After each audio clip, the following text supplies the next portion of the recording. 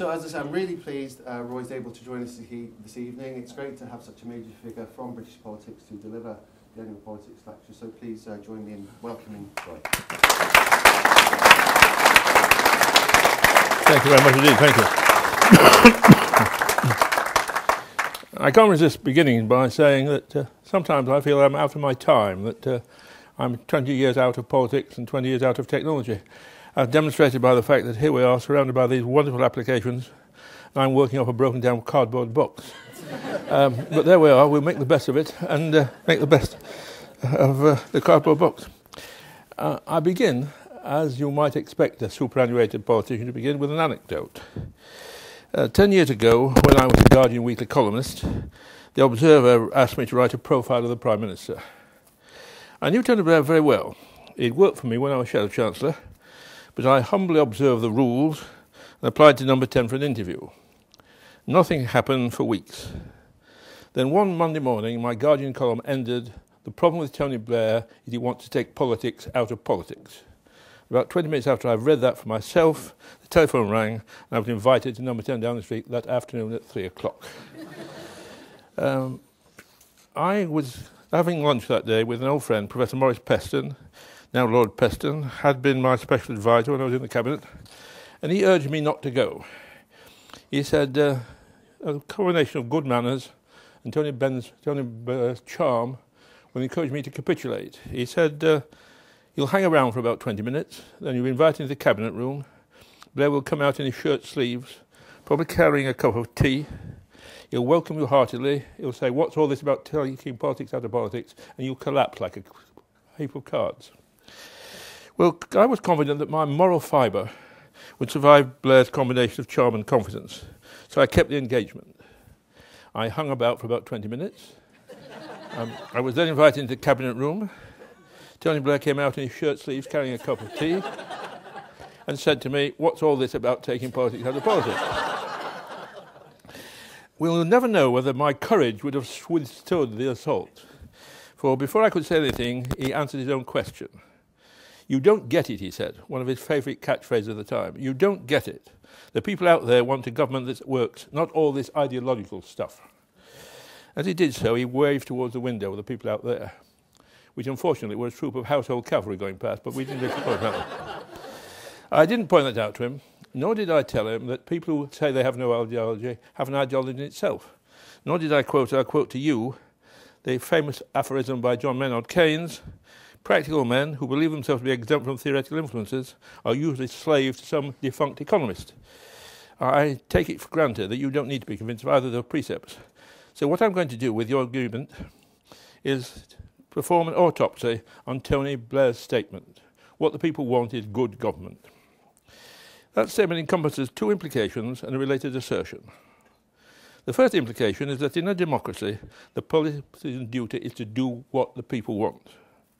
The second implication is that there exists, or can be created, something that can be objectively described as a government that simultaneously benefits all classes and all social groups. The assertion in the Blair statement is that conviction politicians, that's men and women whose politics are based on a coherent view of society, stand in the way of government creation. And I propose to examine all those contentions one by one. You see that modern technology and I don't get on.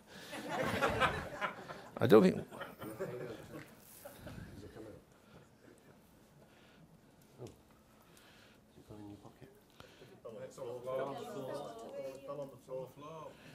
as an old-fashioned politician, I ought to be able to make you hear anyway. Can you hear anyway? If you want to hear, can you hear? Right. Well, let's return to the subject. It's remarkable that the next sentence happens to be, although no longer in fashion. I remain firmly committed to the principle set out by Edmund Burke in his address to the elector of Bristol on November 3rd, 1774. Let me read it to you. "Your representative owes you not only his industry, but also his judgment, and he betrays, instead of serving you, if he sacrifices his judgment to your opinion." Now, of course, parliamentary politics have moved on since Burke's day. The collection of individuals who in the 18th century came together in a loose alliance to form administrations has been replaced by party government. And that is, as I shall argue, both necessary and desirable. But the principle remains the same. The party leadership deciding policy, backbench MPs and candidates attempting to influence it, should first and foremost do what they believe to be right, do what they believe to be best to the country, do what they believe to be necessary.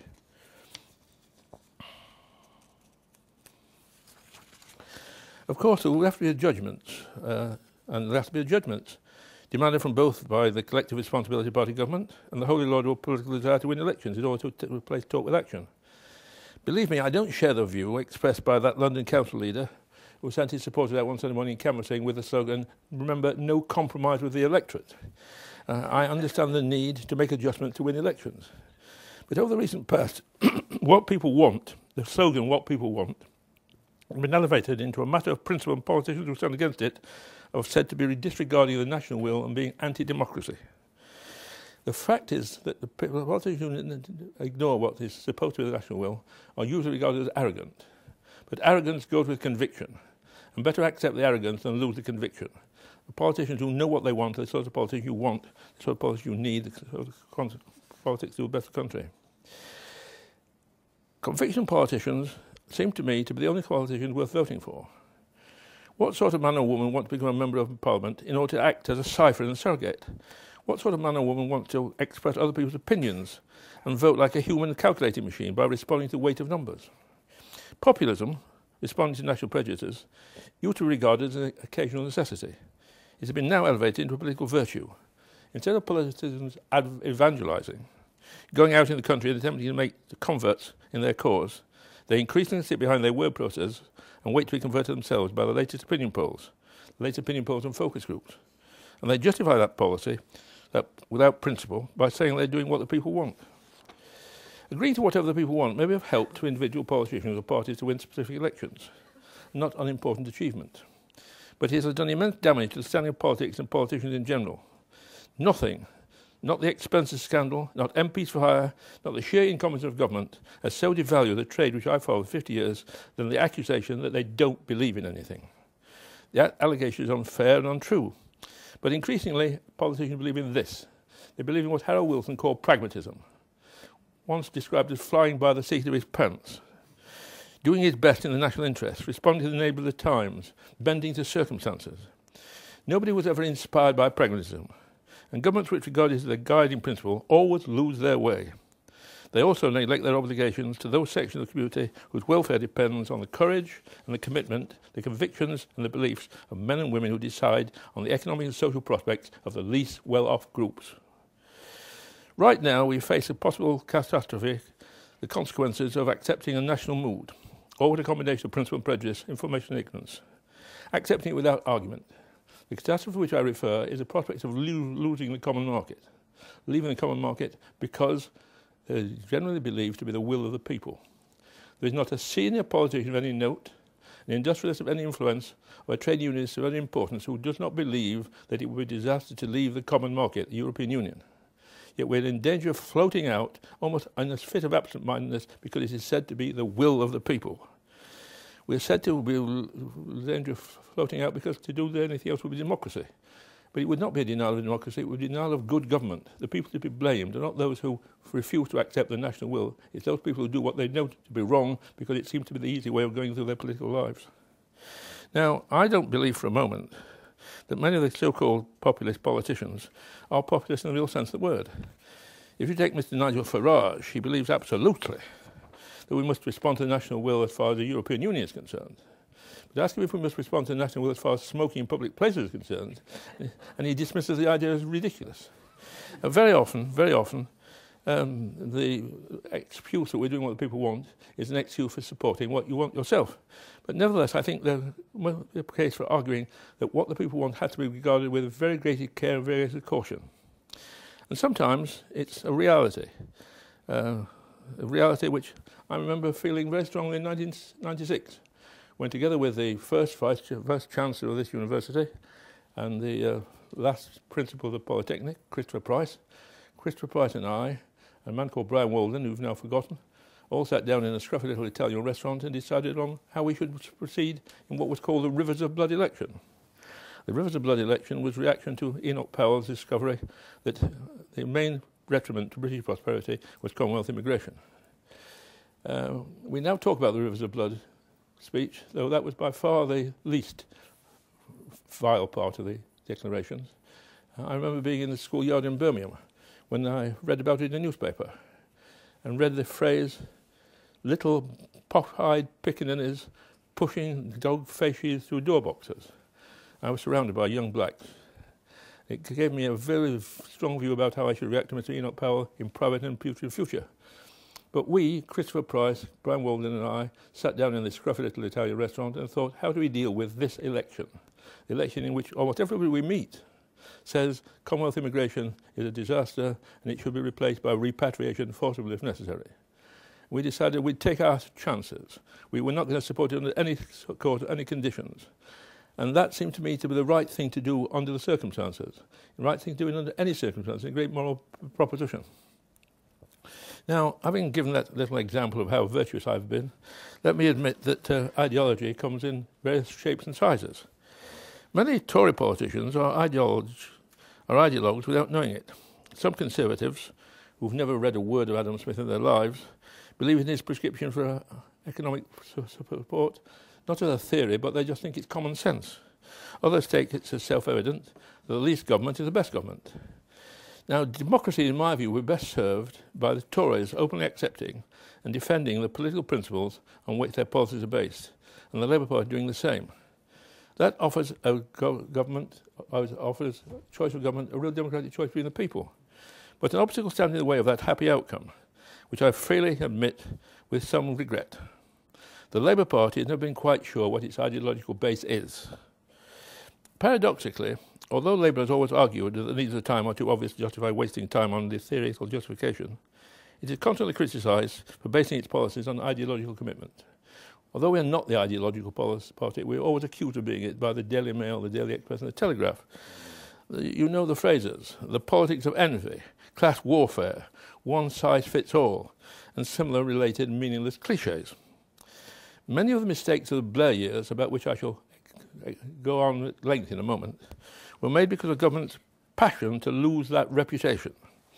And Labour paid a very high price from shying away from what Tony Crossan called hanging its policies inside an ethical framework. Now, there was a time when the Labour Party could do without a formal philosophy to live by. The programme on which it was elected in 1945, the creation of a health service, the organisation of benefits system and full employment, that was built on necessity. But because it met the needs of one class, the working class, it had an ideological basis automatically built in without thinking about it. Labour could afford to be what G.D.H. Cole called the party of the underdog. Now, the underdog is still with us, and is in urgent need of a party which supports its interests. But the underdog is no longer sufficiently numerous to elect a government of its choice, and Labour now has to argue its ideological case, the case for its existence. Unless we give a reason for existing, nobody will take us for granted. They'll go on asking the question which is so damning to all political parties. But what are they for?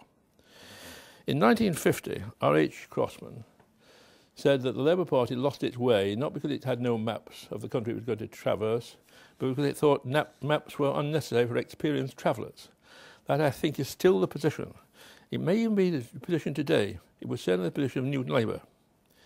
And we now know the consequences of plucking theoretical consensus politics out of the illogically thin air. A modern consensus can only be built around middle-class voters, middle-class values and middle-class prejudices.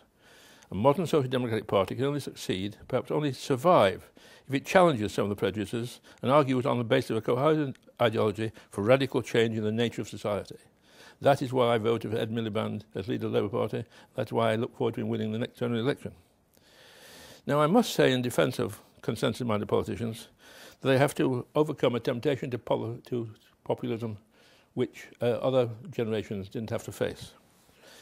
One of my many political heroes, Mr. William Ewart Gladstone, actually believed that people supported his view that General Gordon should be left to his fate at Khartoum, and it would be a waste of British resources and British lives to send an expeditionary force to rescue this ridiculous old fanatic from the Mahdi and his followers. He actually believed that he would win the election by saying leave Gordon where he was. Now, if the Moripole had existed in 1885, Sir Robert Worcester would have been along in Downing Street in 5 minutes to say to Mr. Gladstone, get Gordon out of Khartoum or you are doomed as he is doomed. One of the problems of modern day politics is it's too easy to know how to win elections. It's too easy to know what to do to get... And if you doubt it, read tomorrow's account of the budget. I know from my own experience in government and as opposition that last night and the night before, weeks ago, Mr. Osborne would have been receiving advice about what the people wanted. And the temptation, therefore, to do what they want rather than he thinks right is almost overwhelming because you know this is what we do to win. Notwithstanding that, I still believe that the politics has to be based on principle. And I give you an example which you might like to comment when we get round to questions. It's a hypothetical example, wholly hypothetical, an example from present-day politics. Let us assume there's a politician, even a retired politician, who throughout his career supported the idea of nuclear deterrence, believed that he kept Europe at peace for 70 years, and thought that the campaign for nuclear disarmament was profoundly muddle-headed. Let us further assume, purely hypothetical, this politician, this retired politician, now believes that the renewal of the nuclear submarine programme is a scandalous waste of money, since the present threat to Britain has nothing to do with and cannot be prevented from taking place by the programme of mutual destruction. Yet he knows that more than three-quarters of the British public, including Scotland, more than three-quarters of the British public want Britain to possess its own nuclear weapon. They want, in the words of Mr. Ernest Bevin, if there's an atomic bomb, there ought to be a Union Jack on it. In election year, does the politician argue the case he knows to be right, or does he say, keep quiet until the election's over because we want to win? It's a dilemma which you might help me to solve, since that hypothetical politician may not be quite as hypothetical as I try to make out. Now, you see, when I insist that politicians should be principally guided by their own judgment and convictions, I am not, emphatically not, arguing in favour of constant rebellion. The constant rebel is more often motivated by vanity and self-promotion than high principle. Yet the politics of belief and conviction have become confused with MPs' increased willingness to defy party whips. Defying party whips should be occasional necessity. I did it during the vote on the Common Market, now nearly 20 years ago, when I was one of the 87 who rebelled against the opposition and voted with the Tory government. But it was once in a lifetime. During this Parliament, rebellions have been more frequent than any time since 45. But they have not always been the product of conviction politics and independence of mind. Sometimes they've been the result of exhibitionism or self-indulgence, sometimes of pressure from vested interest, but almost always they ignore the importance of party politics, which is a vehicle through which individual judgment and convictions are expressed. That leads me to the second implication of what I'll call the Blair remonstrance, the notion that there is or can be an intrinsically good government which meets universal needs. Tony was always accused of being a politician without principles. I've no doubt that he was a politician of high principle, which I experienced when he was working for me. The problem was not that he had no principles, he had the wrong principles. And one of his principles was a paradigm person, a man who loved his wife, looked after his children, never kicked his dog, washed his car every Sunday morning, made sure the children went to Sunday school, and above all, dug his front garden. And politics was for that man. Now, all of us have a vision of the person we're working for in politics. I have to confess, it was not that man that Tony was working for. I felt I went into politics because I wanted a more equal society on behalf of the underpaid and the undervalued. And that seemed to me to be the great omission in present-day politics. Of course, there can be efficient government, or less incompetent government that we've endured in the recent past. But it's not the same as a good government to which Tony Blair inspired. He meant government with no sensible, decent persons could disagree. Government of the middle ground, the third way of the consensus. Now, I profoundly believe that the whole of society, rich and poor, will be benefiting in the long term from living in a more equal society. But until that happy state is achieved, the idea of good government has to be qualified with the question, good for whom? John Rawls tells us that in a democracy, rights collide, that it's a government's duty to decide in between them, to adjudicate between them. Pretending that to duck the choice usually results in decisions which benefit the articulate, the self-confident, and the well-to-do. The party system is, or ought to be, the manifestation of different views of a good society. When class distinction is more visible than today, you'll notice I say more visible but not more pronounced, The parties openly represented class interests. Now they offer chances once every 5 years for the electorate to make a strategic choice between rival ideas as well as rival policies, and they can't make that choice legitimately unless the parties set out what their basic ideas are. Now, that implies that the electorate is going to vote according to the manifesto. I don't make much on the doctrine of the manifesto, not so much because I helped to write 5, but because I helped to break 3. But I have been a party to breaking 3 or 4, 3, because that became necessity. But in a sense, the manifesto is even more important when the government changes its mind. Because the government, there's an inherent, secret, private, secondary manifesto, which is not the individual specifications of what policy will be, but the feeling of whose side the government is on. There's a silent manifesto that says they'll do this in an emergency, a situation which we can't predict. They're more likely to act in our interest than the others are. And I believe the manifesto is essential to setting out the democratic choice, and then without it, there can be no real political decisions. But that doesn't mean that we can place too much importance on it. It means that we have to take it as it comes and realise there are limitations in all these things. Now, I was a member of the last Labour government which consciously struggled to represent the notions which social democracy is associated. Then as now, I regarded public ownership and provision as only appropriate to a limited area of the economy, the public utilities, and emphatically the health service and social care, and the administration of justice. I believed, in the words of Professor Arthur Lewis, that socialism was about equality. The pursuit of equality is what took me into politics and kept me there for 50 years. That's why I was delighted to learn that when I entered the cabinet, the same Maurice Peston who had persuaded me not to see Tony Blair was my senior political advisor. And the day before I arrived in my new department, the permanent secretary met him, rather overawed by the idea of having a full professor from the University of London as his political advisor. Said, "Tell me, Professor Peston, how do you see your role?"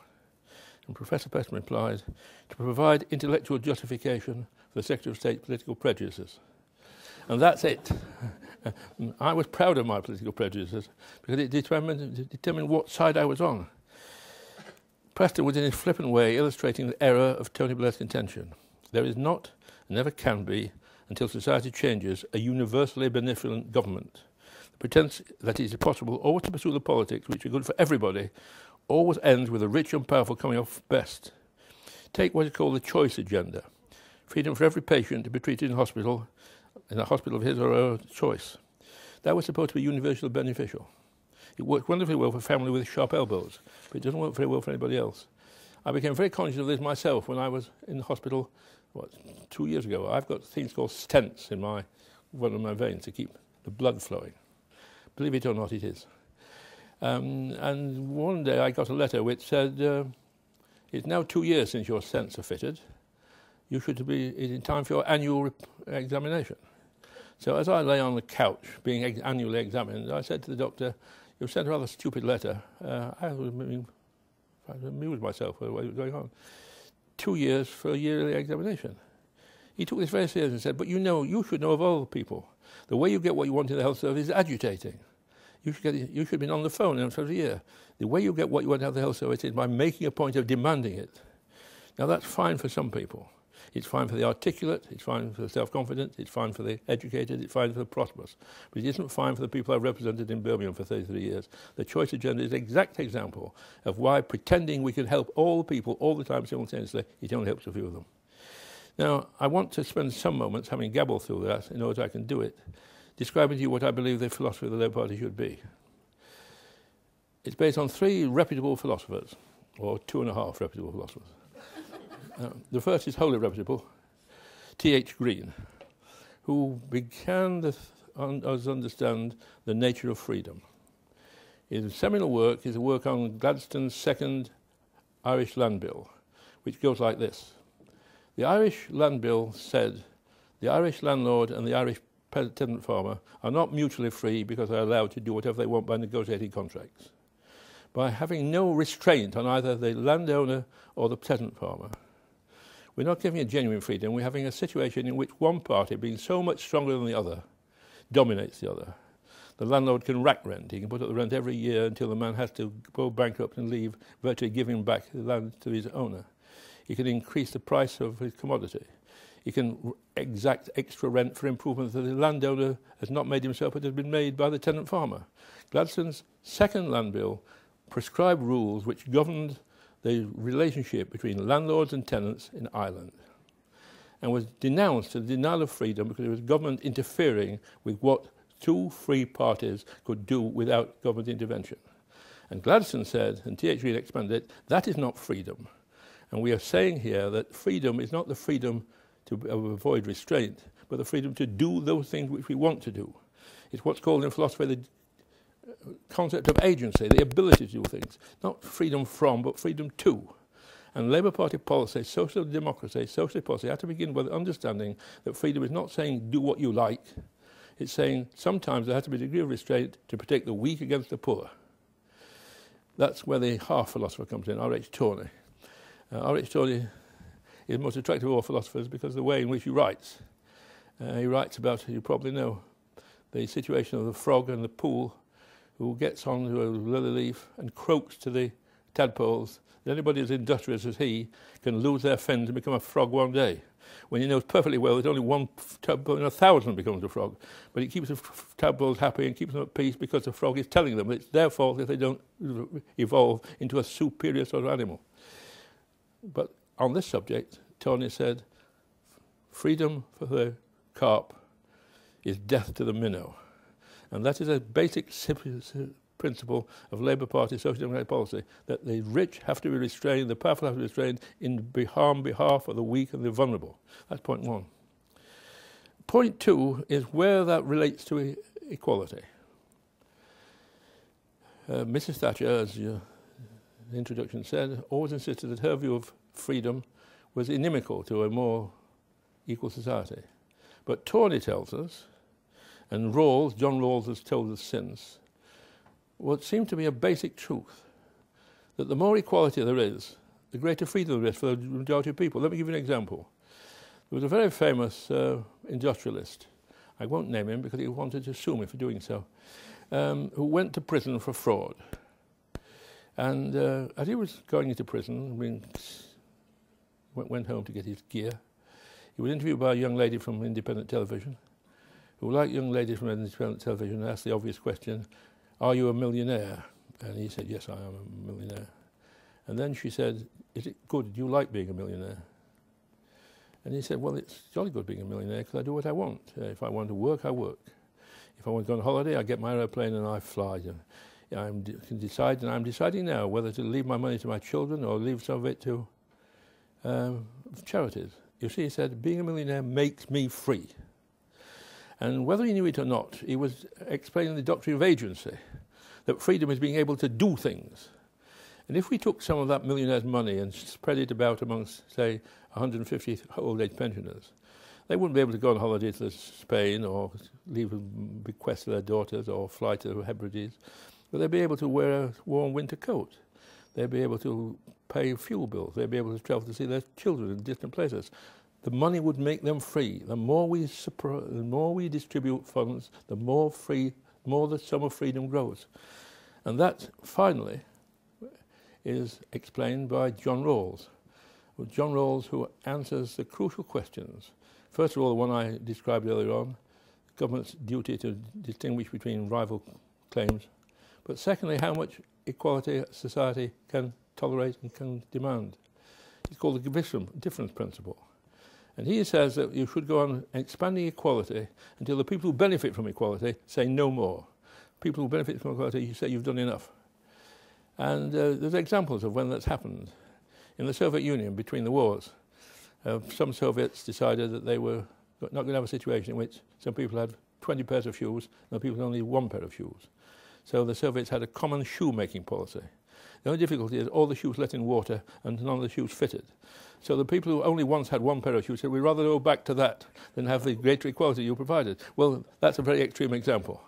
But it's there to explain to us that we're going to expand the equality until the people who benefit from it say, hold on, we've had enough. And we now know for certain, do we not, that is a system which, when it comes about, benefits the whole of society, not just the poor. If you read the books which have come out in the last 10 years, describing the consequences of inequality, that in the Western societies, the greater the inequality, the greater the social diseases, greater the drug taking, the greater teenage unwanted pregnancies, the greater street crime, the greater rural violence. All those things that happen least in more equal societies and most in the unequal societies. And that's why the Labour Party ought to be proud to argue this case, saying it's rational as well as right. And I should go on and argue it, even when I become finally convinced that the Labour Party has taken it over and needs to argue no more. What the point is, and the basic point I'm making, is that politicians have to decide whose side they're on. For instance, they have to choose between the interests of homeowners, who become liable to mansion tax, and the benefit of those who benefit, the advantage of those who benefit from the social services which could be improved by spending the income of mansion tax on other things. I have no doubt at all that to do so is a way to victory. And I sometimes almost despair that the Labour Party doesn't realise that its interests, its own best interests, are to be solved by making clear what it is we stand for. I hope you'll forgive me for taking examples from my own experience, but it ought to be able to say that in government we have a practical view of equality and a practical view of bringing it about. And we may only be able to do it through small things, but the small things sometimes count. I'll give you an example of a very small thing that happened during my time in the Cabinet. During the IMF crisis, the Crosslandites, there were 4 of us at the beginning, Shirley Williams, David Reynolds, Bill Rogers and me. At the end there were 2 of us, Tony Crossland and me, and we capitulated because we realised that whether the case we had to make for economic success was true or false, international opinion was against us, and the lack of confidence meant that we had to go along with the Chancellor. But when we'd lost a basic battle over the IMF cuts, we tried to look at small things, how we could mitigate their worst effects on the most vulnerable people. And I discovered that in my department we were subsidising butter. We were spending about £5 million a year, which was a lot of money in those days, £5 million subsidising butter. We've been subsidising it since the war. And when I asked why we're subsidising butter, I was given 2 answers. The first is that the New Zealanders have been very loyal and supportive during the war. The Minister of Agriculture, Mr. Fred Peart, said he'd commanded an artillery battery at Alamein, and the next battery to him was a New Zealand battery, and he wasn't going to see butter subsidy removed. He didn't note, but I pointed out to him, that the New Zealand farmers had a standard of living about twice as high as English farmers and English people. The second reason was that to cut the butter subsidy would be to offend an absolutely crucial class of people, the upper middle classes. And when asked why that was, I was shown a graph which demonstrated that if you're very poor, you use hardly any butter at all. If you're quite well off, you lose a good deal of butter for toast and sandwiches. If you're very rich, you use it for cooking. In fact, the richer you are, the more butter you use. In fact, the richer you were, the more butter subsidy you got. And this struck me as being preposterous. And we fought it out in the Cabinet. And in the end, it was agreed that I could give up my butter subsidy as long as it went on something which I regarded as worthwhile. And we used it for Shirley Williams reducing the cost of school meals. Now, that's a small thing. It's a terribly small thing. But it is possible. When people say this idea of greater equality is all airy-fairy nonsense, you can't do it, it is possible it could be done. And what we want is people with the intention of doing it. If they have the intention, the practice can come out as well. So let me sum up. To sum up the advantages of ideological politics. First and foremost, they give politicians a purpose. They give them things to live by. They establish a coherence and a consistency of a political party programme, which therefore gives voters a clear picture of what to expect from its government. Even a government which is true to its manifesto in every detail comes up against unexpected events. But a clear statement of principle at least gives them a rough idea of what they're likely to do in unforeseen circumstances. Secondly, a clear ideological policy of the use of the criticism that a party plucked policies out of the air or whim to hope of political advantage. I don't want lectures from Ed Miliband and his colleagues on the subjects I've described. I don't want him to give a speech on John Rawls' difference principle or T.H. Green's theory of political freedom. But I would just like him and his colleagues to make clear in normal political language, in normal everyday language, that while we are in government, we will do the best for the people who need most, and if necessary, that means penalising people who need the least. I'll do that because of my own political ideology. But I also do it because I know in a sense it's very popular. Knowing what the government wants, knowing what they want to do, having a firm principle, having set ideas, having determination, makes politicians possible. Mrs. Thatcher was popular amongst people who didn't agree with a word she said because they said, at least you know where you stand with Mrs. Thatcher. I would like to see the situation in which you know where you stand with all politicians. And thirdly, a clear clash of ideas makes politicians honest. It makes politicians exciting. More of a crusade and less of a marketing exercise. Ideology might just be the rehabilitation of democracy. Thank you very much indeed.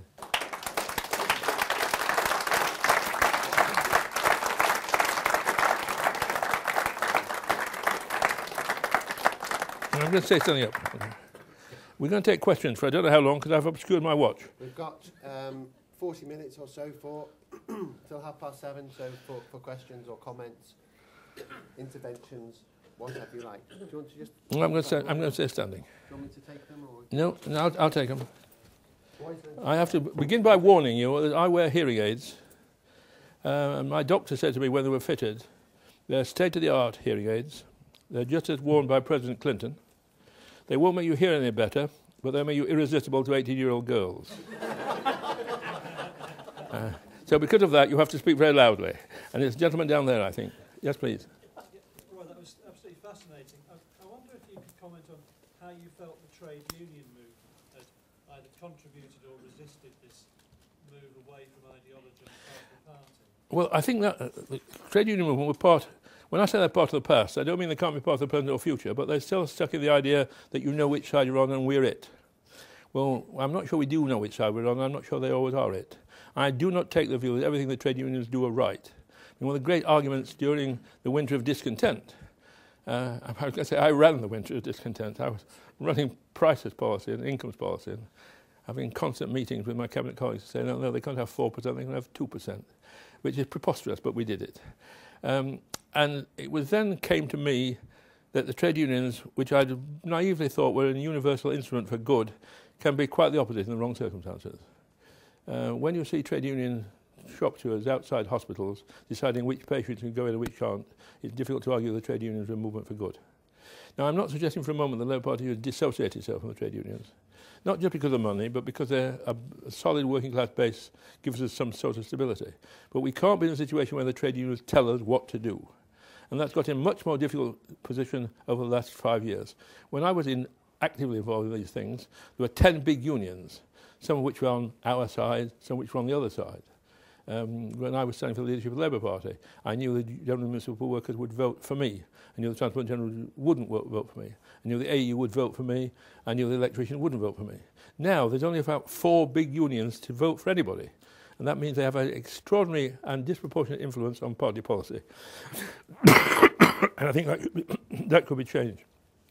If the Labour Party were to lose the next election, which I don't think it will, but if it were, I think we'd have to take a very long look at the entire trade union relationship, because we'd have to become again, as I have said for 40 minutes, a party of ideas. And a party of ideas is somehow blocked off by huge votes and huge sums of money which say, we know where we are already, we know which side you're on. I mean, I'm not prepared to be on the side, for instance, of all the things that happen on the London Underground.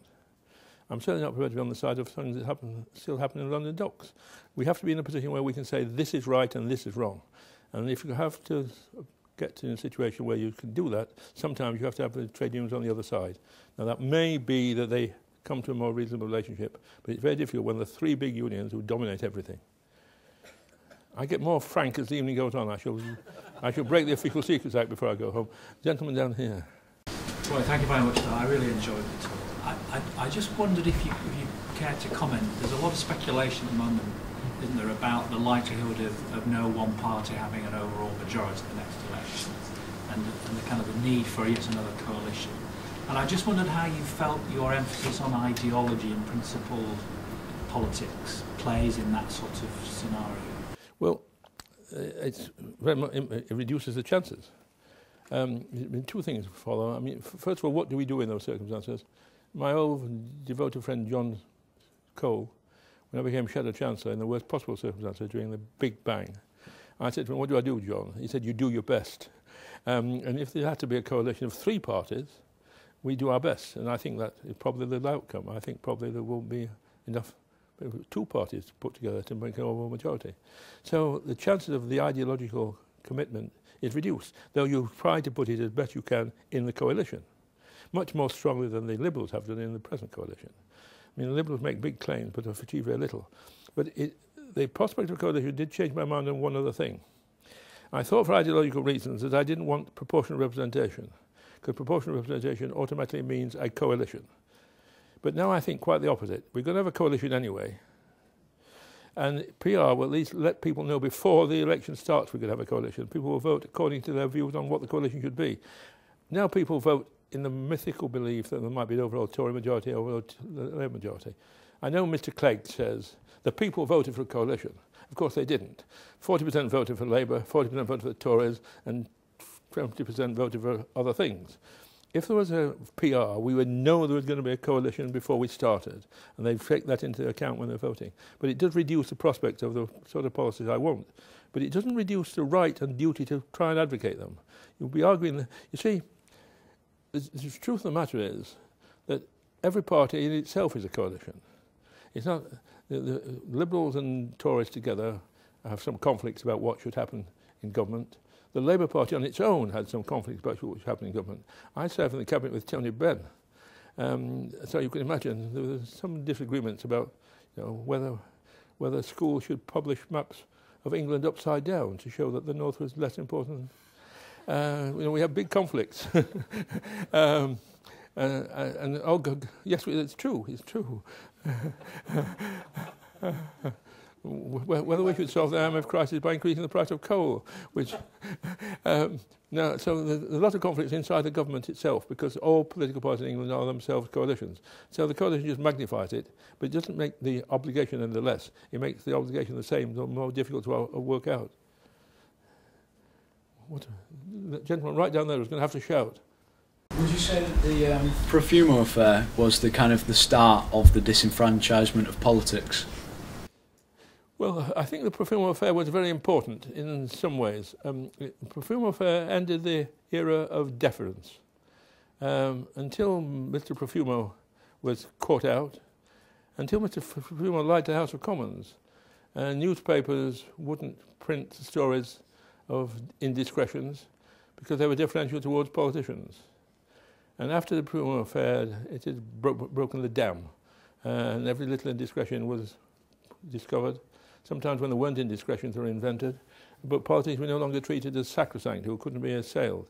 I think that's basically a good thing. I think it probably happened anyway. A more educated population would have wanted satire, would have had private eye, and that was the week that was, and we began to take something out of politics, which I better not use the word. And I think that's a good thing. But I think the Profumo affair heralded the end of that rather comfortable Edwardian Macmillan era. The little local difficulty area when politicians were different people who we didn't have to regard as having human frailties. But I don't think it changed very much in terms of the nature of politics.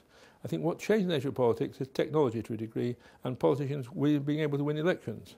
I can't emphasise strongly enough what I said about Mr Gladstone not knowing how to win elections. If you look at the 19th century, every election that came along, nobody knew what it was going to be and very often turned out to be the other thing that people predicted. They tried to have elections when they could win, very often were forced into elections when they couldn't win, but the ability to choose the election subjects and topics that make you able to, knowing what it is, rather like the United States of America. I happen to know that Mr Obama, cross-examined about the capital punishment, said nobody can be elected President of the United States who doesn't support capital punishment. Now, he knows that from the opinion polls. And you can take example after example after example of that from Britain. Nobody can be elected no Republican can be elected Prime Minister of Great Britain. That's a very extreme example. But it's because we know how to get elected that politics will be corrupted by the possibility, the ability to decide on their own power. Gentleman with a laptop. Hello. I have two comments or questions. Please. The first one will be very short. Yeah. to do with academics, Professor Ellis started off by saying that there are people who don't think about politics all the time. And then you were saying that perhaps the Tories see that they don't do ideology, they see their ideology as common sense. Now, a political philosopher like Paul, I think, would see the term ideology perhaps in a different way from ordinary language. So it's not just between negative and positive users of the term ideology, but I think that academics or philosophers use the term ideology in a deeper sense. And I won't dwell on this too much, but as an illustration of that, I think Gramsci himself said something that ideology manifests itself in what people consider as common sense. Yeah. Now, on to a perhaps more practical, more immediate point, the coming general elections. You're asking, should politicians declare their positions right now, or wait till after they win the elections? I guess in a sense, you see it, you yourself see it as not being the right question to ask, because you're saying that we should have manifestos, but the question is, how do ordinary people keep politicians to their manifestos? There is no mechanism in between elections for us ordinary voters to keep politicians to their manifestos. I quite misunderstood what the Lib Dems meant by the right of recall, because I think that at the last elections, some parties were talking about the right to recall your MP, but nothing heard further about that so far. And I think that's important, this ability to hold politicians in a manifesto, because I think that in Western democracy, in fact in all democracy, there is an element of trickery. You put it in a different way, I guess, because you talk about each party being a coalition of different interests. But I'm not so sure whether it's such a straight coalition, because I think the Lib Dems, there's basically a contradiction between being a social liberal and a market liberal. So a party like the Lib Dems are led by market liberals, but ordinary activists are social liberals. So I know a lot of colleagues here at Leeds Becket who regretted voting for Lib Dems because they saw Lib Dems as being socially liberal, but at the end of the day, we always knew that Nick Clegg was a lobbyist for the bankers, used to be a Tory himself. So there's this element of trickery. So I think the big question is, how can we actually hold politicians to account in between elections? And for me, here on campus, I teach at Leeds Becket, I think it's very worrying because both at Leeds Uni and Leeds Becket, they're trying to depoliticize even the elections. For instance, the Students' Union asked Leeds Becket to help get voters, students on the electoral register. But the university said that we can't do that, that's ultra vires. But the thing was that back in January, just 2 months ago, the Electoral Commission wrote to all the universities asking them to help get students on the electoral register. I asked my students, how many of you on the electoral register? 10%, 15% of each class I teach on the electoral register. And the thing is, when I was a student at Warwick, you knew when there was an election going on because you have students campaigning for their own parties. But Leeds Uni actually prevents student political clubs on campus, Leeds University, from campaigning. Okay, let's deal with two of those points. A lot of skin to that onion, and I'll take two of them. Very important, 2 points. First of all, you said, I've got some throat disease, which I may not convince anybody, but I will at least infect the front row. Political ideology and common sense. Well, you're inclined to think it's common sense if it's your ideology. As I said somewhere in the lecture, if you had half a dozen Tory MPs here, they'd say, without a shadow of doubt, and really believing it, that clearly allowing the market to operate is the best way of producing efficiency and allocating resources. They say that's simple common sense. It does not seem like common sense to me, but they would say that and mean it. In the way I say it's common sense to hold the view of freedom, which is the ability to, not the freedom from, is again simple common sense. So there's a good deal of bias in these matters, which we'll have to expect. How you make parties stick their manifesto is a quite different and rather more complicated problem. First of all, believe me, I'm not here to tell you that politicians are all lily white. Nothing I said gives you that impression. But most politicians writing their manifestos do it in the belief that they're writing things in which they can and will do. I've written 4 manifestos. I am the only person in the world who's been on 4 Labour Party election campaign committees, all of which we lost. It's remarkable. It's a remarkable record. But the manifestos we wrote for those 4 elections, we believed we could do it. And most politicians struggle to do it because they wrote it there because they believe in doing it. The advantage of the manifesto, I might say in passing, is also one of the benefits it provides to the government. When the government is in power, take the example, in 1951, Mr. Harold Macmillan becomes housing minister. And he's been at a party conference in which the proposal was 200,000 houses a year. And someone from the floor shouts out, make it 300,000. And the chairman, Lord Woolton, said, OK, if you want 300,000, 300,000 it should be. So that went in the Tory manifesto. When Harold Macmillan got to the housing ministry, he said, our main task is to build 300,000 houses in a year. And the Prime Minister said, but Secretary of State, Minister, that's impossible. And Harold Macmillan said, it can't be impossible, it's in the manifesto. And they did it. I mean, they did it. They were built rotten houses, I might say. Well, those of us who were in housing at the time, I was chairman of the housing ministry in Sheffield. They were called Macmillan Hutchers. But they built... sometimes the manifesto keeps a party honest. There's no way you can make retrospective judgments on whether they've done it or not. I mean, the example you gave of recall of Member of Parliament, it's not to do with the manifesto. It's not to do with whether the government is performing. It's to do with whether the Secretary of State is running away with his secretary or whether he's embezzled the funds from the local Labour club. It's to do with his personal or her personal position. There's no way of doing it except defeating him in the next election. And believe me, that is a great incentive not to be defeated.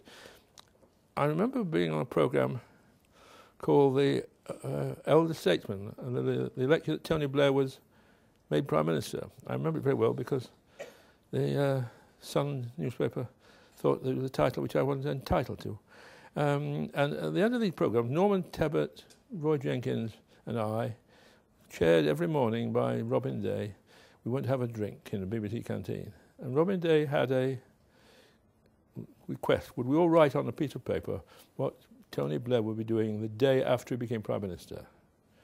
And Norman Tebbit was very technically minded. He said he'll be forming his government. Roy Jenkins was saying, worrying about the economy. And I wrote, planning to win the next general election. And I've no doubt that's what he was doing, and that's what keeps governments honest. If you go to a party conference, decide things that can't be done, promise to the electorate and don't do them, you lose next time. As the Liberals are going to find out over their ridiculous promise over student grants. If you promise the impossible, you lose the next time. And that's the only way you can keep politics honest. Have we got time? Yes, we've got time for another couple. Yeah. Gentleman here. Lord Hattersley, you spoke about greater equality and the link between the malfunctioning of society. You also said this equality should be provided until the people say, no more, we're happy with what we have. But don't you feel that there's a limit within the system itself for equality? And if you look across the board at the major political parties' policies, that equality isn't achieved efficiently enough. So say that last sentence again. That if you look across the board at the major political parties, for example, the Conservative economic policy and the Labour economic policy, that equality itself may not be achieved efficiently enough. Oh, of course, of course. But let me be clear, when I say it could go on until someone says we don't want any more, it's until the people who benefit from it say we don't want any more. It's not until millionaires say we don't want any more, or the middle class say we don't want any more. It's the people who are supposed to benefit from the equality say we don't want any more. That's the difference principle. Of course, it's impossible to get complete equality, nor do I think I want it. Again, if you read R.H. Tawney, he says extending equality, and I'll spend a minute describing what I mean by that, is going to make people more different, not all the same. It's not uniformity. It's opportunity to be more different than they were before. The sort of equality that I want is what Tony Crossan called democratic equality, which is not trying to make you equal to me in size, shape, form, earnings, house. It's to make sure that you are not prevented from being the same as me by structural changes in society. It's what's called the difference principle. What's called the... I can't remember. It's what's called, anyway, it's what society makes people different rather than society themselves being different. So we want this degree of equality, and that can be achieved. But you're quite right in saying it hasn't been achieved up to now, and frankly, most of the time we haven't even attempted it. We can take one more, I think. Is that right? Can we take one more? Fine, or yeah. We'll go until one of us, either them or me, are exhausted. Yeah, go. You say what I think I'm right in saying that you went to Hull University and Neil Kinnock was at Cardiff University, but I think all the people that stood to be the leader of the Labour Party at the last time had all gone to either Oxford or Cambridge University. is that regrettable that they've all come from quite a privileged background? And if it is regrettable, what could the Labour Party do about it? To sort of have a broader range of people sort of get advancement in the party?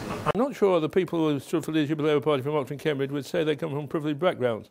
What I'm sure about, in 60 years ago, when I got a scholarship to Hull, I thought that was a privilege. It was a different society, and we looked at these things differently then. I think the dominance of Oxford and Cambridge is very much being broken. My last year with The Guardian, my last day with The Guardian, as well as doing my new column, they asked me if I do a big piece on a public school. I went to Charterhouse, and the experience was, I've never been to a public school before, the experience was remarkable. And as I left, the boss of Charterhouse, who had been dean of St Paul's, said to me, well, some things we haven't talked about. We've not talked about worries. I don't want you to think everything's fine in this school. We have problems, and we have real problems. I said, well, tell me one. He said, too many boys don't want to go to Oxford and Cambridge anymore. They want to go to provincial universities. They say there's a good engineering here. Or now, this made my heart leap up, I must say, because I think that is gradually being broken down. And the fact that working class boys and girls, young men and young women are going to Oxford and Cambridge is a good thing. But I don't think any of us should think that that makes them in any way different people. I don't think we should feel inferior to them or feel they've had a better deal than we have. It depends what they do afterwards. It depends how much they seem to have acquired while they were there. I know some Oxford and Cambridge graduates who you will probably kick out of your courses. Don't worry about that. Just worry about what... I mean, I feel I've lived in vain, because all I've said today is a suggestion that you shouldn't worry about what politicians are, but what they do. It's a maxim which I should have included in my talk, but will now offer you. It's better to have bad men with good policies than good men with bad policies. It's better to have people who are apparently privileged who do the right things than people from the working class who do the wrong things. It's the ideas that matter, and whether they come from Oxford, Cambridge or Hull or Becket University, Leeds, it doesn't really matter. It's the ideas that count. Anybody else? Gentleman here.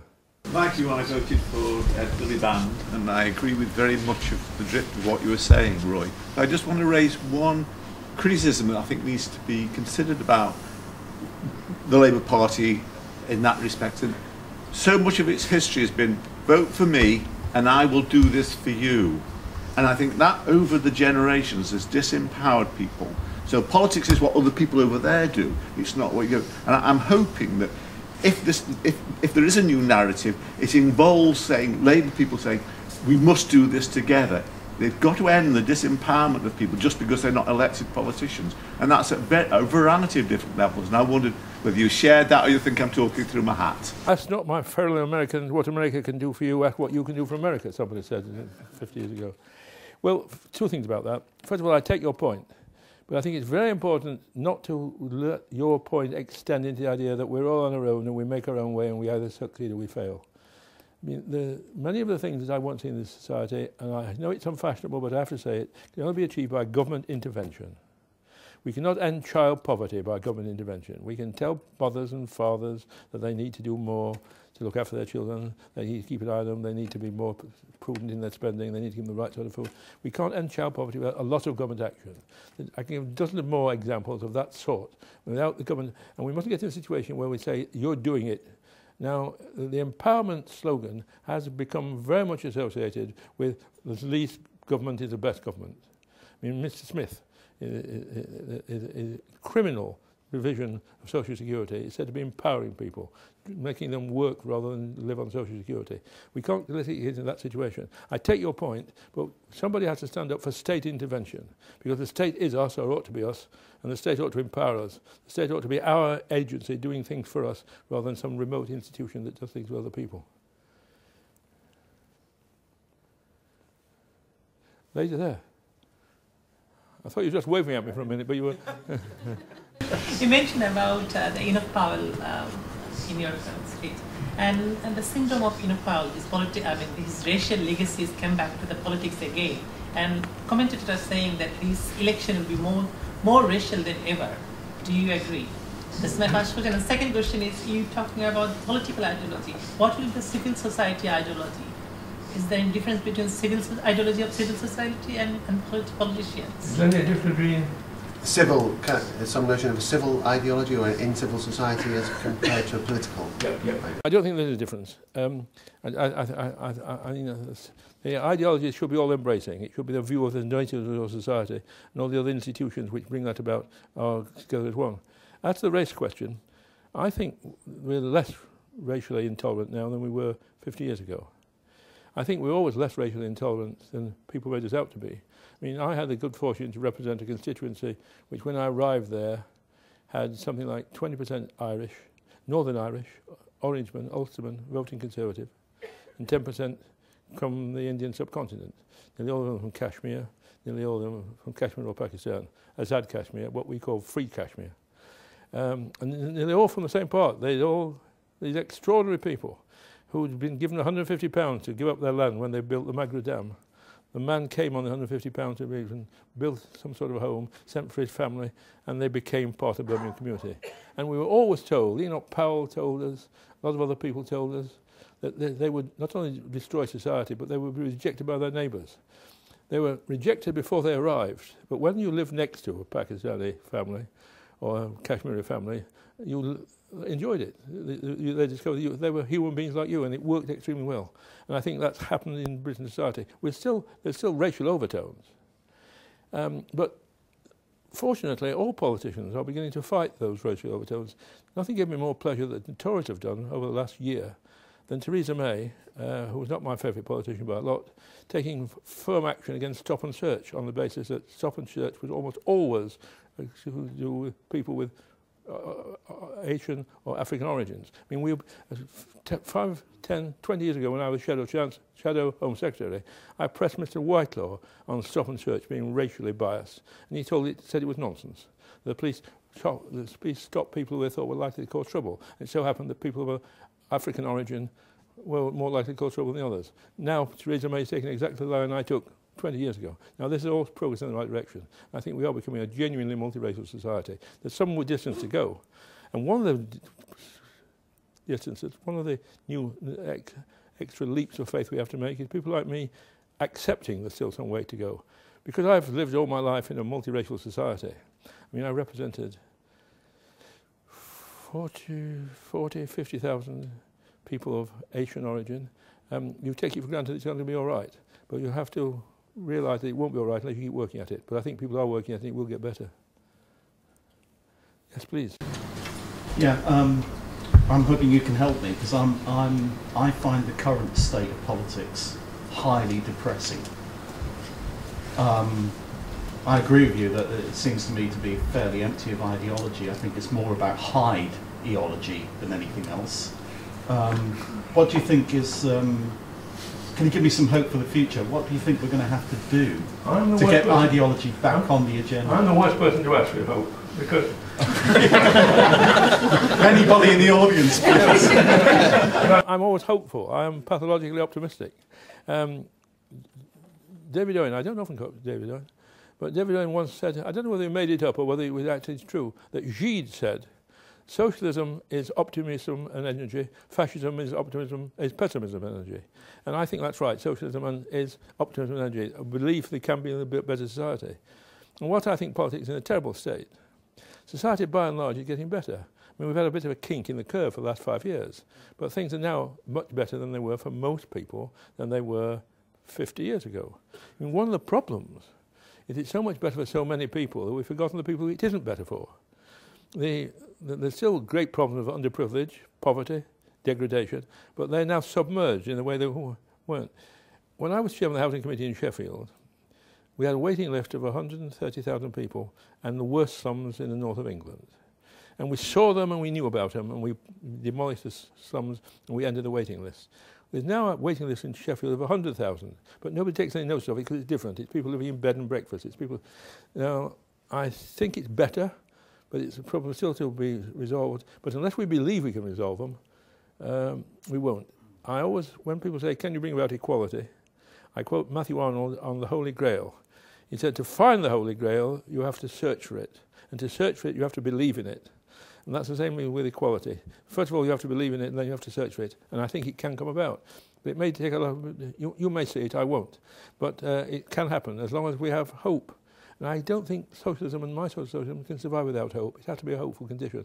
So don't ask me what's going wrong, because I don't even notice it, except when I'm thinking about it like today.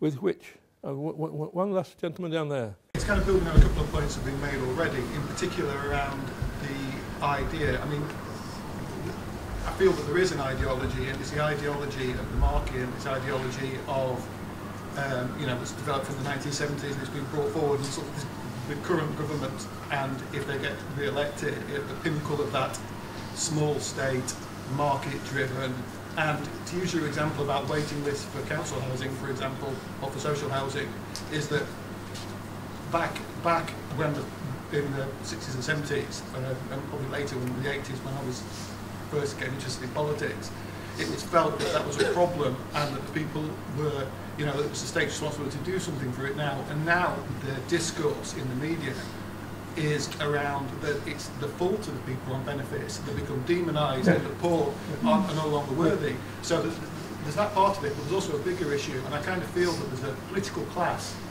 that has been brought up with and educated with a belief in liberal economic policy and a social construction that goes alongside that, and it's hidebound the discourse in politics. So, Tories, yes, that's where they come from. I kind of feel that Labour, through Blair, have been drawn into that and were bound by that discourse that the way out of it is more market, less state, building the economy, and that's kind of where I get a bit dismayed. I'm tempted just to say yes. I mean, first of all, on the Blair government, you've not heard me say a word in defence of Blair government, have you? It did do some good things, but I didn't think it necessary to point them out today. You're quite right. The Blair government were the inheritors of Thatcherism. The great politicians, Mr. Gladstone, Mr. Joe Chamberlain, another one of my heroes, Joe Chamberlain said, great politicians are those who change the weather. And in the 20th century, two politicians changed the weather. One was Mr. Attlee, who produced the social consensus, and the second was Mrs. Thatcher, because what she stood for was inherited by Blair, and they were the things that you just described. The belief overall in the market. A man came to lunch with us the other day because he's writing a book involving things I know about, who was an advisor to Blair and accepted without a moment's hesitation that they believed in the market as the solution to all the problems, not only the problems of the private enterprise, but the public enterprise as well, and the social system. These were inherited from Mrs. Thatcher by the force of her personality by Blair. But that doesn't mean the entire political class is like that. I don't think you should despair of the political class.